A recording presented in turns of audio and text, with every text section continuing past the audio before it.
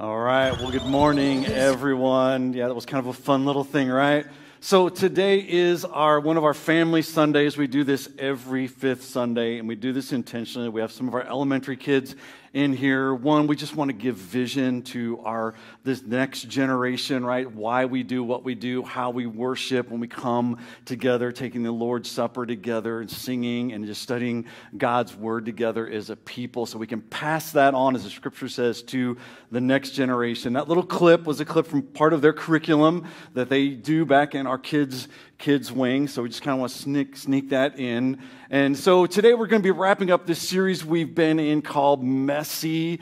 We've talked a lot about relational messes. We've covered a lot of ground over the last several weeks, right? We talked about just carrying each other's burdens, and I've had a lot of props that I brought in. I had a kayak, and how we each have our own load to carry, but sometimes when we're overloaded, we need other people around us to help us. We talked about being committed to making messes, right? Remember the four guys that brought their friend to a house and they busted through the roof of a house so they could get their friend who was paralyzed down in front of Jesus. And so we need to be mess makers and just doing whatever we can to get our friends to Jesus, being committed to making messes. And then we talked about cleaning up the mess, right? Remember the week, I'll grab my prop here. Remember the week we passed out the rags, right? And that we need to clean up the mess. There's a lot of messes that we make, and we're talking about relational messes and how we need to be committed to working through the hard work of forgiveness, right? Humbling ourselves and working through that, because even as kids, I remember my brother and I growing up together, we fought a lot sometimes, boys, right? And get really messy and learning to forgive each other and working through those. I'm sure none of these kids ever do that with their siblings, right? They're perfect angels, right? I can see it in their eyes, yeah. And so we talked about, just cleaning up the mess. And then we talked about pushing buttons, right? To be intentional, pushing other people's buttons. No, right? To how to not let other people push our buttons, how to respond the right way, right? So when someone pushes our buttons, we have those people that we respond in a Christ-like way. And then last week, what did we talk about last week? You guys remember what we talked last week?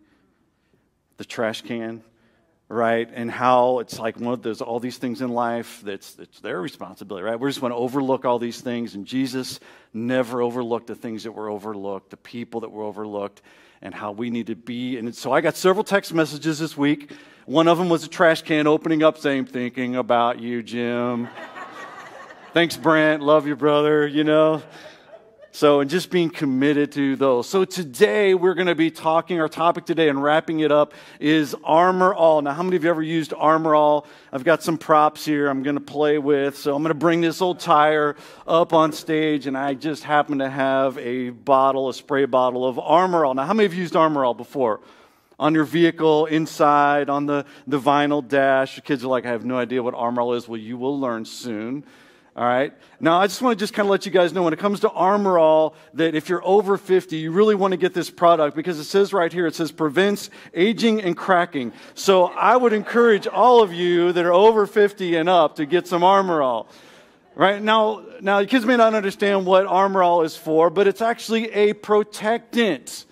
Right? All these things we've covered in this series when it comes to our relationships, we need to do something to help protect all these hard things that we have to work through in our relationships that it just gets really messy.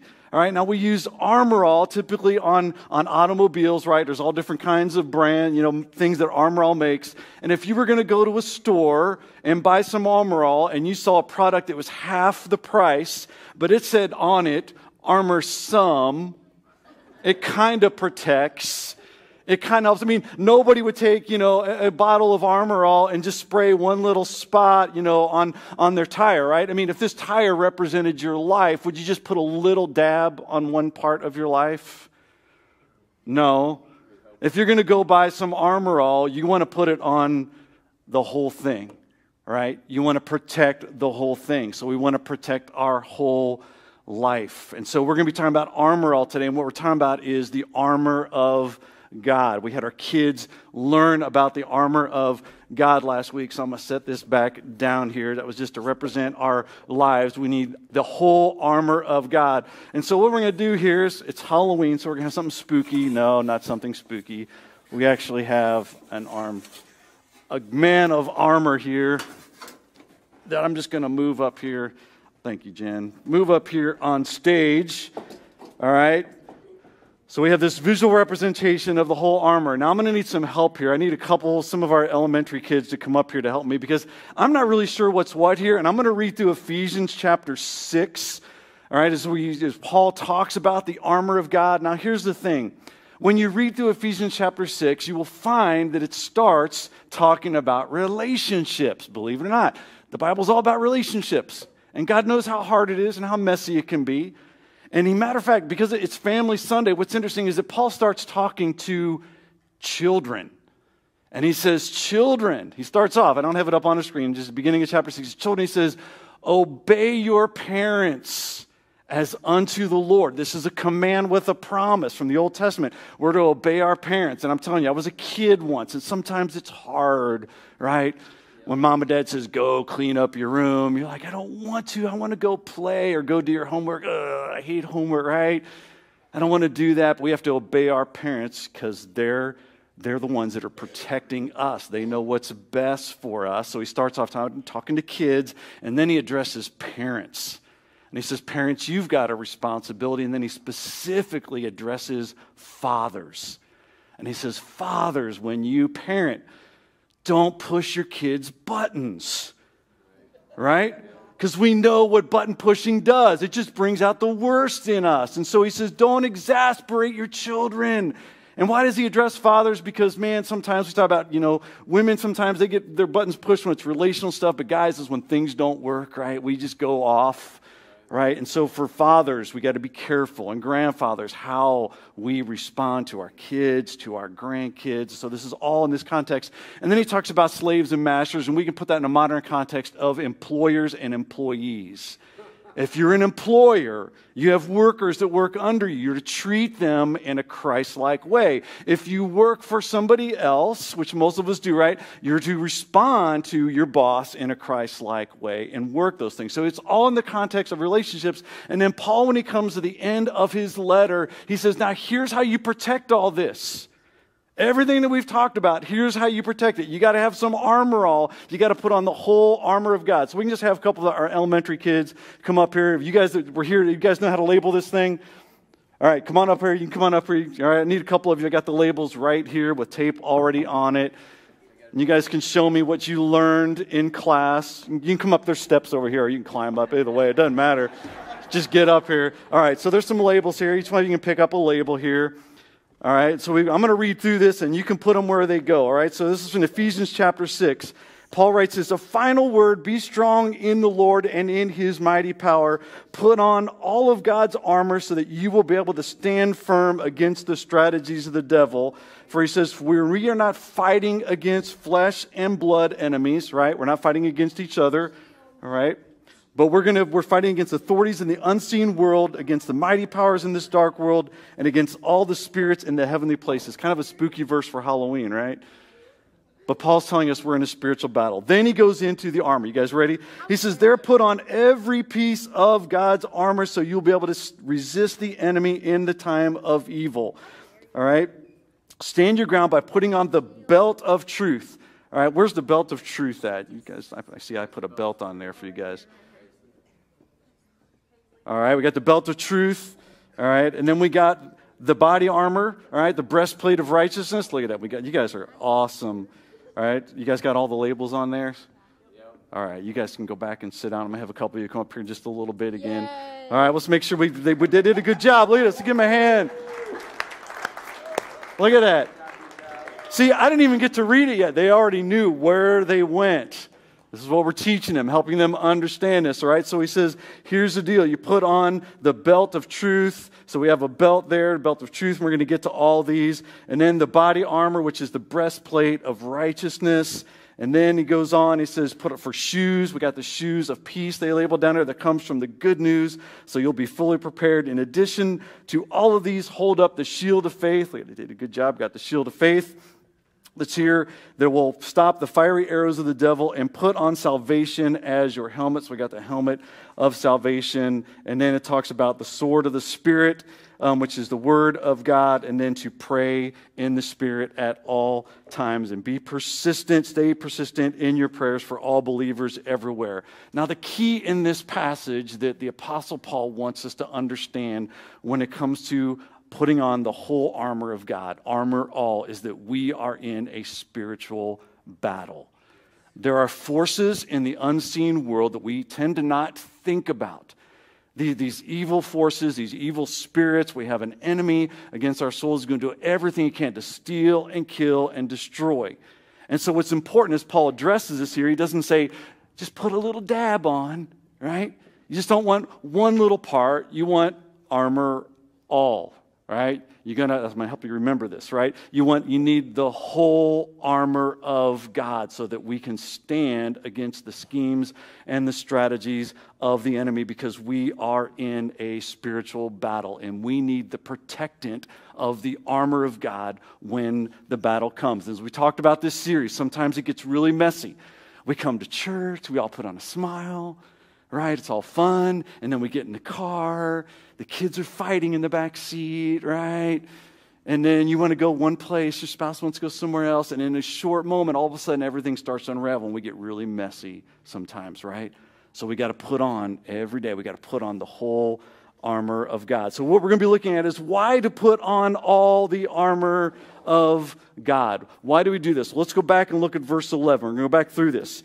In verse 11, Paul says this. He says, you put on all of God's armor. Why? So that you will be able to stand firm against all. There's this word all. He juxtaposes these words all. You put on all of God's armor so you'll be able to stand against all the strategies of the enemy, the devil. All right? So we have these evil forces against us, and he's constantly strategizing and scheming to help us stay messy in all of our relationships and never learning to work through our brokenness and the pain and the hard things that we go through. And so we need to put on all of God's armor. Matter of fact, I got some pictures here. Here is a picture of a Roman soldier. All right, so just to kind of let you know, this here is actually a medieval knight.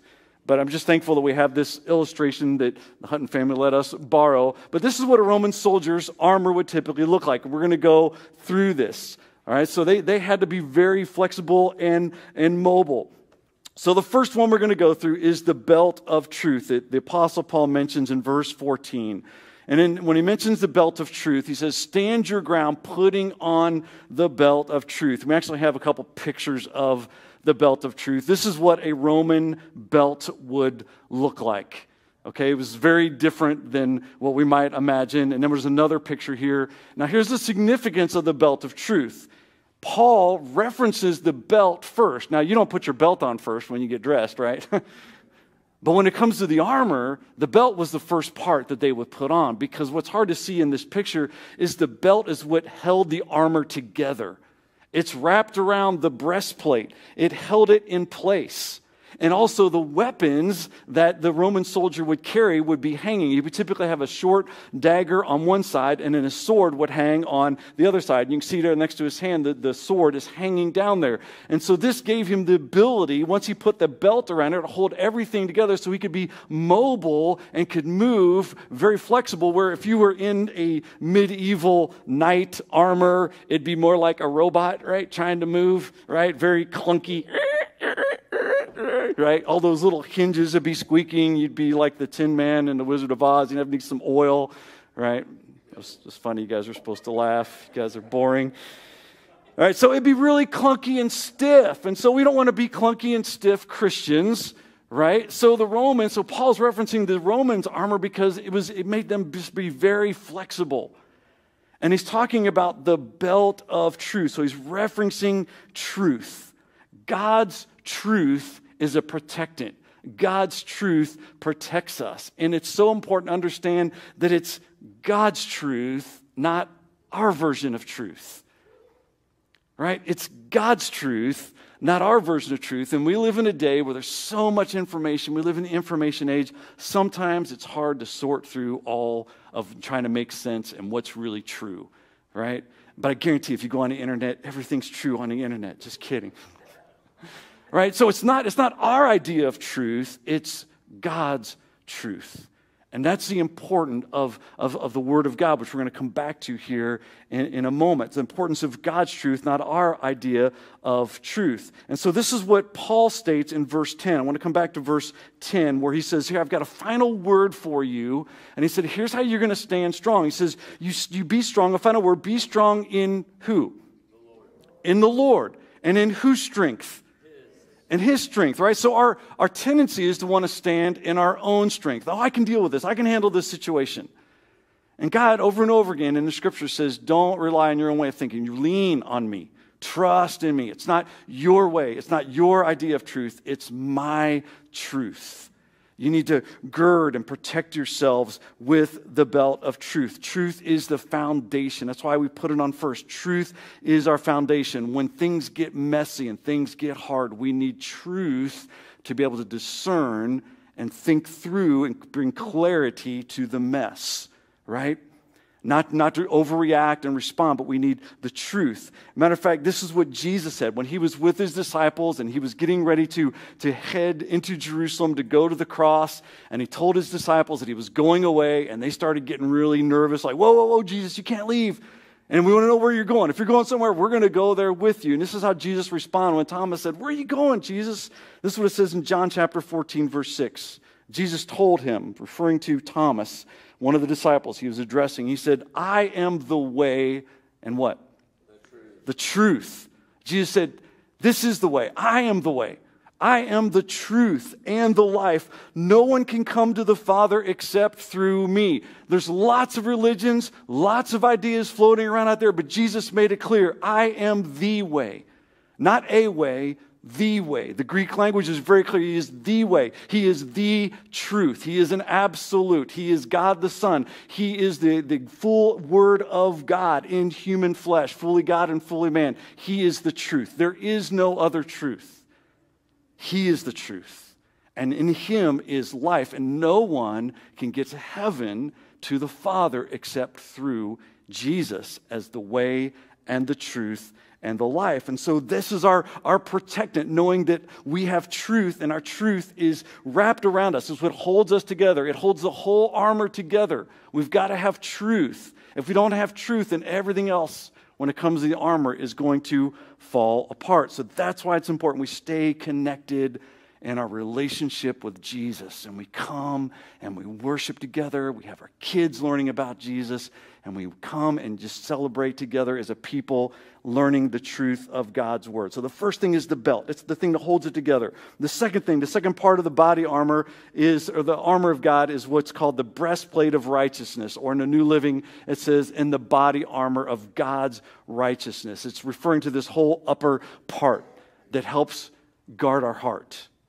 It helps protect us. All right, I got a picture here of the Roman soldiers' breastplate that they would typically wear. Part of it covered the shoulders, and it kind of protected their whole back and the major organs of their body, and specifically the heart. And this is what the body armor of a Roman soldier would look like. Now, what's important for us to understand is that in that verse, it says that the body armor of God's righteousness, not our righteousness, not what we think is right, but in God's righteousness. And it's just remembering that our righteousness, where it comes from, that our righteousness comes from God.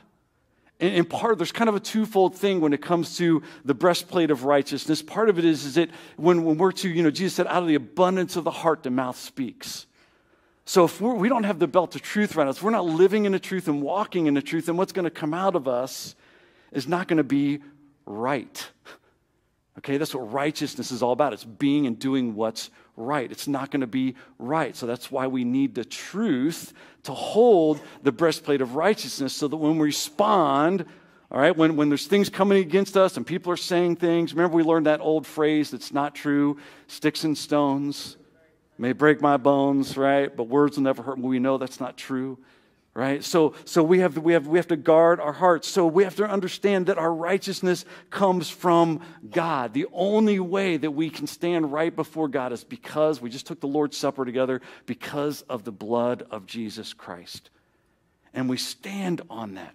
We stand on the armor of God, of God's righteousness. Matter of fact, in 2 Corinthians 5:21, the Apostle Paul, as he wrote to a number of churches, one was his church in Corinth, he wrote this. He said, "For God made Christ, who never sinned, to be the offering for our sin, so that we might be right, we could be made right with God through Christ." Another translation will say that we become the righteousness of God.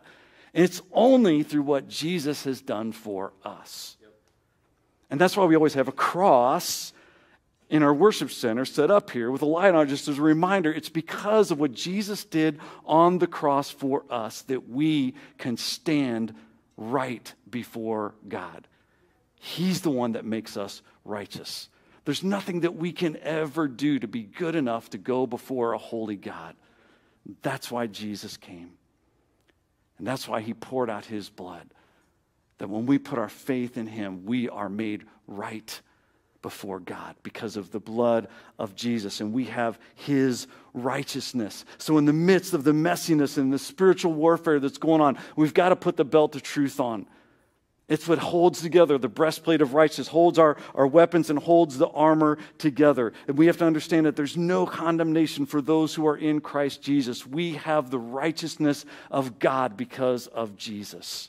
So these are two pieces of the armor that help us to stand our ground. And the third one are the shoes of peace. The shoes of peace.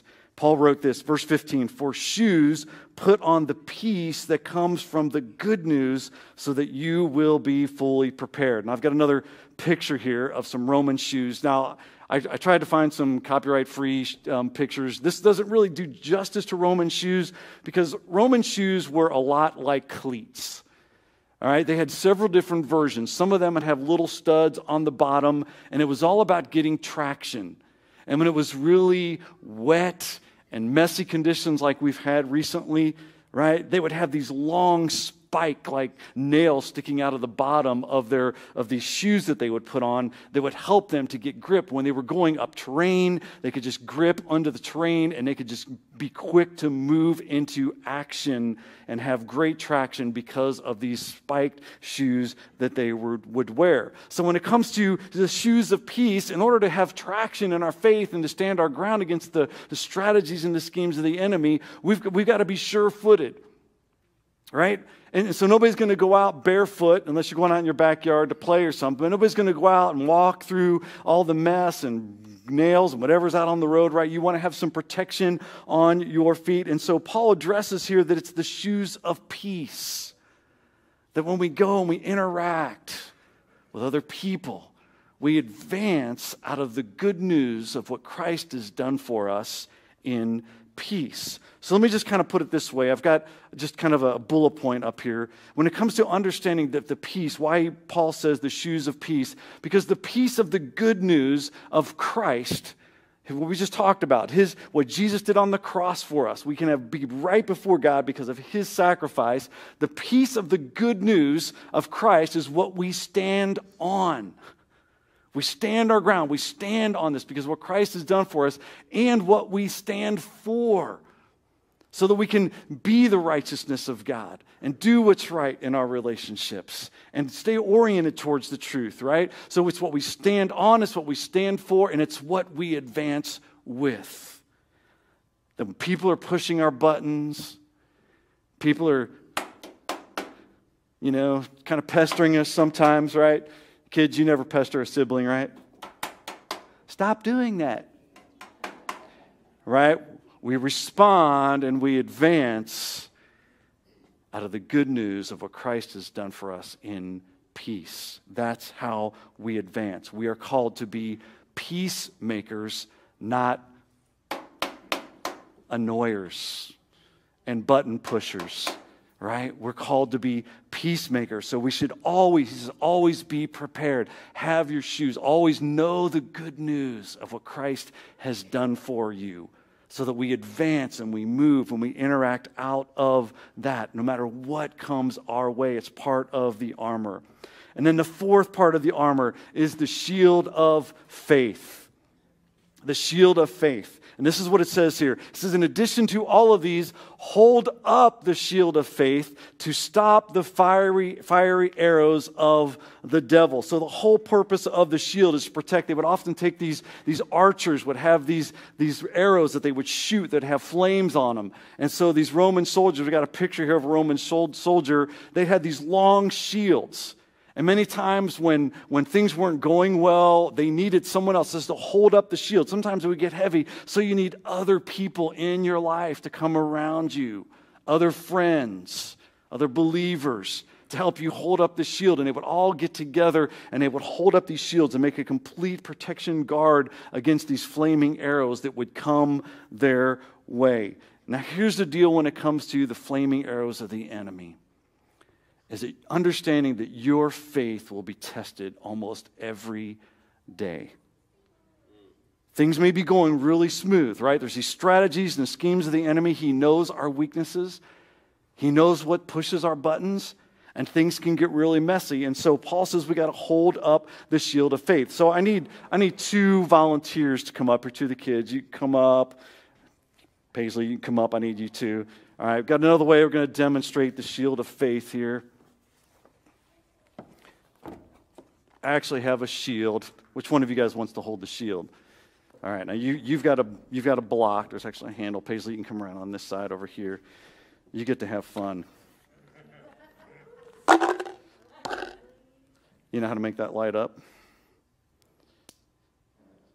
All right, let's do a couple of them here. Let's get a couple of them going here. Shake it really good. We're going to create some fiery darts. You get to be the bad guy. You're never bad, though, right? No, that's good. Okay. All right, so here's what happens. Here's what the enemy does. They just aren't lighting up very well, are they? Man, we got to break them up a little bit. Shake them, shake them, shake them. All right, now here's the thing. When it comes to the fiery, you can come center a little bit. You can back up a little bit here. Yeah, so we can get you on camera so people at home. Now here's the thing. What would happen if you just set that down low? All right? And you didn't have the shield of faith up when it comes walking out your faith, and you guys got into a little argument, right? And the enemy's just at work, and he's going to make you say some really bad things. Now, if she took those and threw them really hard at you, and you didn't have something to protect it, what would happen? I would either get hurt really bad or die. Yeah, you get hurt really bad. All right, so you got to put the shield of faith up, right? You're going to protect. The enemy's going to try to throw stuff at you, and sometimes it'll come through somebody saying something, or doing something. All right, so your job is to take one of those. You got the fiery dart. You throw it at him, and your job is to block it. Woo! All right, you got 4 more, 3 more. All right, you're doing good. Here comes the flaming arrows of the enemy. All right. All right, good job. Good job. You guys are awesome. Good job. Thank you. See, it's fun coming to church, right? You get to throw things. You get to break things. I'm just going to move those out of the way so I don't trip and hurt myself. Now, it's a simple little illustration, and we can laugh, but we know when it really happens, it's really hard, right? Because that little phrase, well, you can say whatever you want, sticks and stones, it hurts when people say things. And I said last couple weeks, hurting people hurt people. And the enemy knows where we're weak. The enemy knows the things we struggle with, and sometimes we can get the best of each other. And so we got to take up every part of the armor of God, and we got to live out our faith and hold up our faith as a shield. This is what the writer of Hebrews wrote in Hebrews 11, verse 1. When it comes to faith, it says, now faith is confidence. It's confidence. Confidence in what? In what we hope for. And assurance about what we do not see. So there may be this invisible spiritual war that's going on around us in the heavenly realms. We have an enemy. And fallen angels, we know as demons that are doing everything they can to try to trip us up. The enemy will often whisper, we're going to talk about this in a moment, whisper in our ears, try to get us off our game, right? And kind of get under our skin and get us mad. And he'll just take these little darts and he'll throw them. You'll make a mistake. You'll do something that you regret doing. And he'll just take that flaming arrow as it's kind of just piercing your heart. And he's just going to kind of work it around and say, look, you're really not that good. You're a failure. You're never going to amount to anything. He's just going to move that thing, and it's just going to be killing you on the inside. And this is why we put on the armor of God. Our faith is what gives us confidence that our God, He is true. He is the way. He is the truth. He is the life. I have this belt around me holding the truth of it all together. I've got the breastplate of righteousness. It doesn't matter if I fail. My God is my righteousness. It's what Jesus did for me, that I can stand right before God. Forgiveness is there for me when I go boldly before the throne of grace, as the writer of Hebrews also tells us. Right? So no matter how many arrows the enemy may throw our way, we have to take the shield of faith and hold it up against all those flaming darts to knock them away and say, no, I can stand with the shoes of peace and respond in peace with the good news of what I know my Savior has done for me. And we can stand our ground against the schemes of the enemy, knowing we have the confidence our God is for us. Our God is with us. Not some of the time, all the time. He is always there. And all of the angels' army, the Lord's armies, the angel armies are on our side at war around us all the time, even when we're not even thinking about it. We are in a spiritual battle, and He wants us to live in the mess and stay in the mess. So we got to put on the whole armor of God, which brings us to the fifth thing, which is the helmet of salvation. He says, put on salvation as your helmet. Now, I got a picture here of a Roman soldier here with a helmet on. Now think about it. Let me ask you this. How many times have you hit your head on something? Right? We've all hit our head on something, right? At some point in time, you're kind of reaching down under a table, right? And then, you bunk your head. It's like, ugh. Now here's the thing. Just about every time probably that you hit your head, it hurts. There's not much meat up here. I mean, some of you may be a meathead, but there's just really not. Just kidding. There's not much meat up here, right? It's just really thin. There's no flabby stuff. So when we hit our head, it hurts. It hurts. And if a Roman soldier was going out to battle without his helmet on, and another Roman soldier sees him, and he's got all of his armor on, but he doesn't have his helmet on, you know what that other Roman soldier is going to say to him? I'm glad you're in the front row, Mike. No, he's going to say, what are you thinking? Right? Because no Roman soldier would go out to battle without a helmet on. He said, what are you thinking? Why would he say, what are you thinking? Because the helmet of salvation protects our thoughts. We need to protect our thoughts. That's the number one way that the enemy comes against us. You go all the way back to the very beginning of the Bible, in the garden when God created everything and He created Adam and Eve in His image. They are image bearers of God. They reflect His very nature, His very character. They advance in peace. They are living in righteousness. They know the truth. They have all these things. They got this whole armor, and then the enemy comes, and he's got these little arrows that he's got, and he goes, hey, look here. Look at this.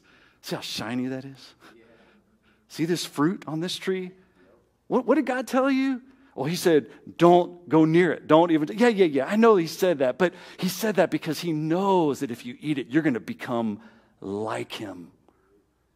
They were already like Him. And He takes God's word and He twists it. And He got them to take their eyes off of God and on that fruit to where they ate it. But the way that He did it was through their thoughts.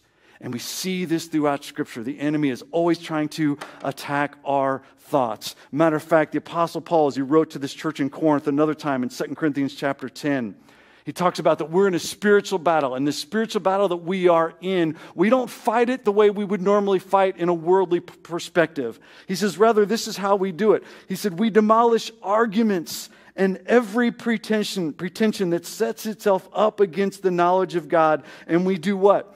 We take every thought captive and do what with it? And make it obedient to Christ. This is how we stand with the whole armor of God on. It's the helmet of our salvation, knowing what God has done for us through Christ.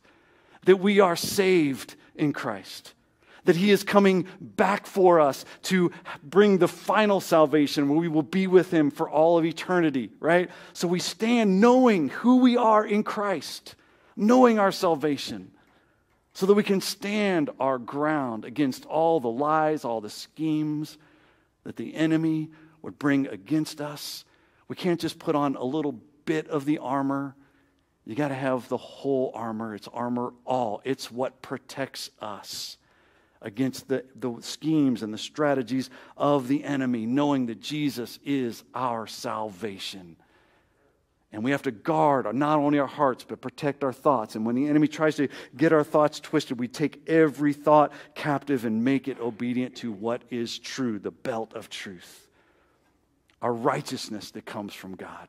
Our faith that we can stand in confident that our God is with us and for us. The helmet of our salvation, the shoes of peace, every part of the armor. And then Paul goes on to the next part of the armor. In verse 17, the last part of it says, and take the sword of the Spirit, which is the word of God. I can never, ever stop emphasizing the importance of the word of God. I think sometimes when we think of God's word, we think of it as something really small. Well, I'll just read this little thing. I want you to understand that the word of God is referred to as the sword of the Spirit because it is not something small. And I'm telling you, when you hold this thing, man, you feel powerful. This thing's got some mass. You want me to test it out? It's like, yeah. And when you have the Word of God in your arsenal, ready to go, it's our only offensive weapon. One of the offensive weapons. All the armor is defensive to protect us. The Word of God, the sword of the Spirit, we advance with. It is our offensive weapon because the enemy is going to try to bring all kinds of things against us. When you read Matthew chapter 4, the enemy shows up and he talks to Jesus out fasting and praying before he began his ministry. And Satan shows up and he goes, dude, you're hungry.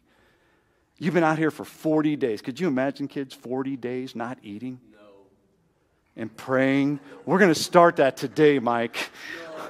We're going to start fasting and praying as a church just because you said no. God's calling you that. I think it's a word just for you. I mean, could you imagine fasting and praying for 40 days and 40 nights? You'd be really hungry, and it's hot over in the Middle East, dusty, rocky, and hot. And Satan shows up, and he goes, hey, Jesus, dude, I know you're really hungry. Look at that rock right there. Doesn't that look like a nice loaf of bread? I mean, the sun's just warming it up. All you got to do is speak the word, and you've got the power. You can be self-sufficient. You can turn that stone into a loaf of bread, and some of you are hungry, ready for lunch, right? I mean, you can eat it right now. And what did Jesus do? He used the word of God as his offensive weapon right back at him.